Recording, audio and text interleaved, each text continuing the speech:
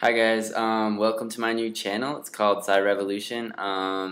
Basically, I'm going to be discussing current topics in ecology, evolution, animal behavior, and anything else that I find interesting or that you find interesting and you request that I review, which would be awesome so that I could have some input from you guys.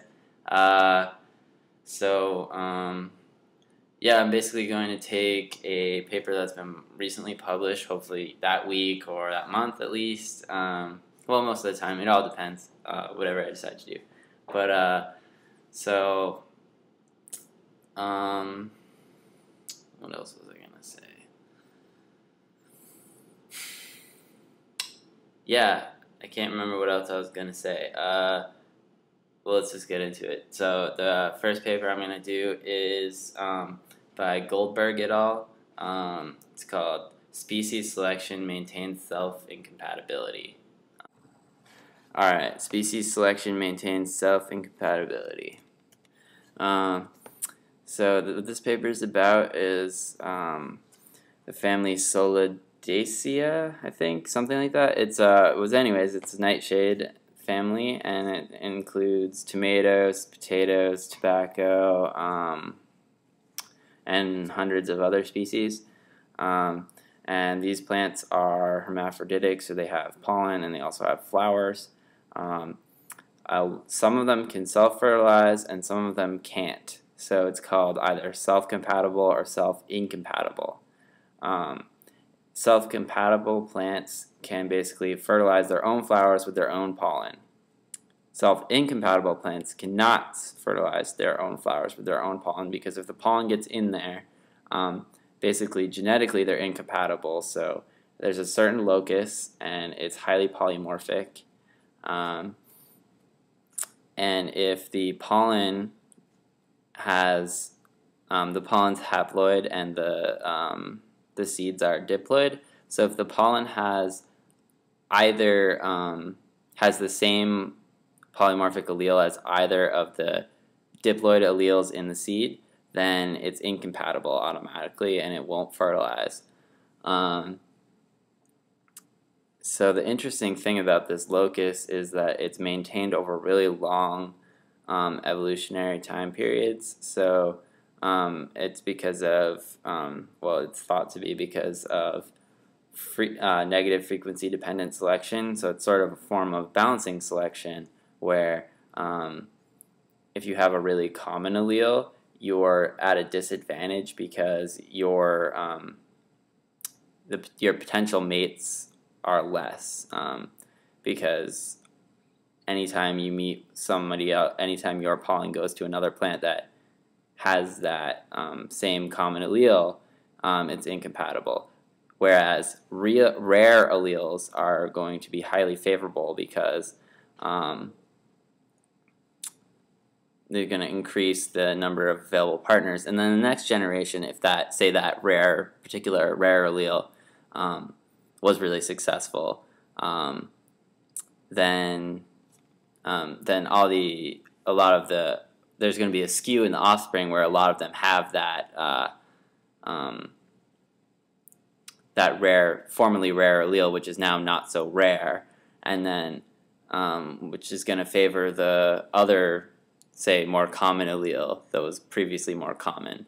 So that kind of balances itself out so that these polymorphisms are maintained over really long periods of time, whereas usually in polymorphisms are either fixed by drift or lost by drift or fixed by selection, etc., etc. This is kind of a situation where this locus can remain polymorphic for a really long time, indefinitely maybe.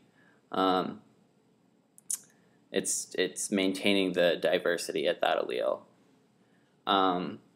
So something that happens quite frequently is that in these plants is that they evolve selfing. So they basically started out as incompatible, and what happens quite often is they become self-compatible, and it has short-term advantages in that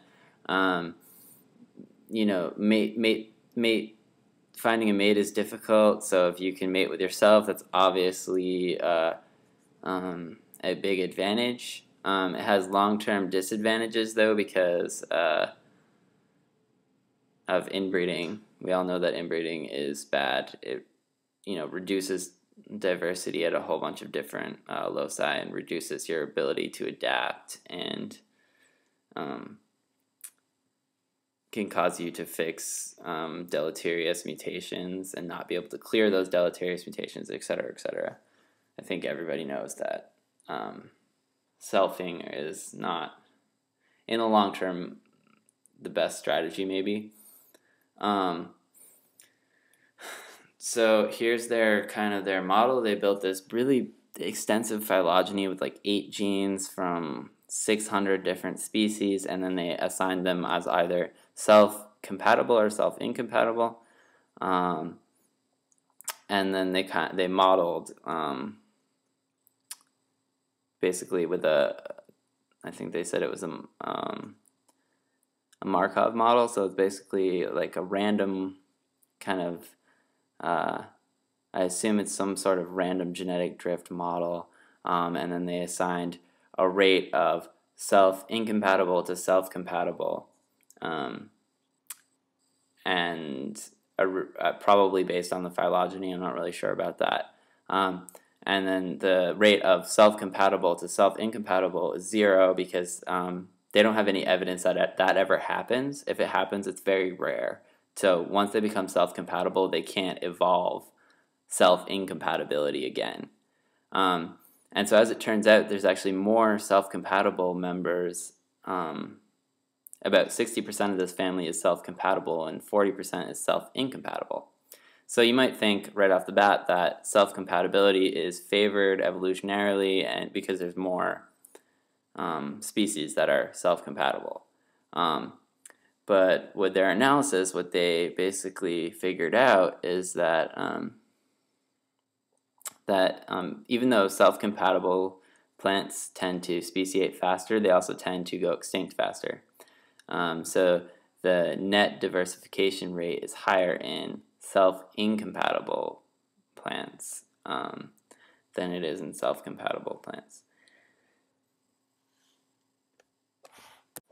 So what I think is kind of interesting about that paper is, I guess, the different time scales, kind of like,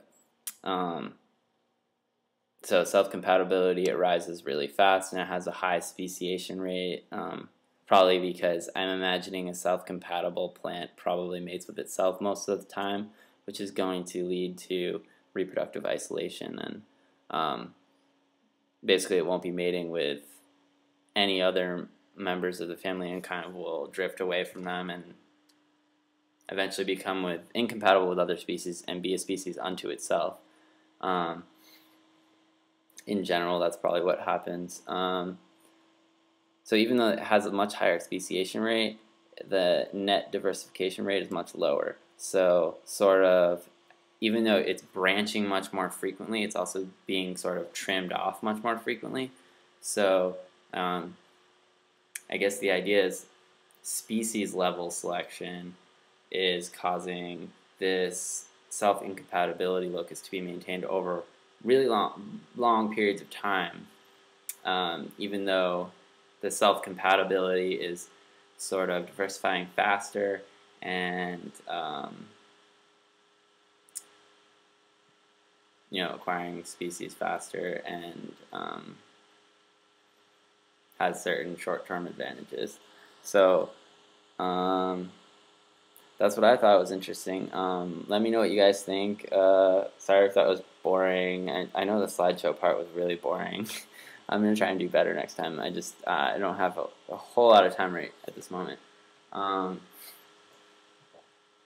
So please leave me a comment, subscribe, leave me a comment telling me what you thought was interesting about that paper. What do you think about this idea about different levels of selection, like species level selection versus selection,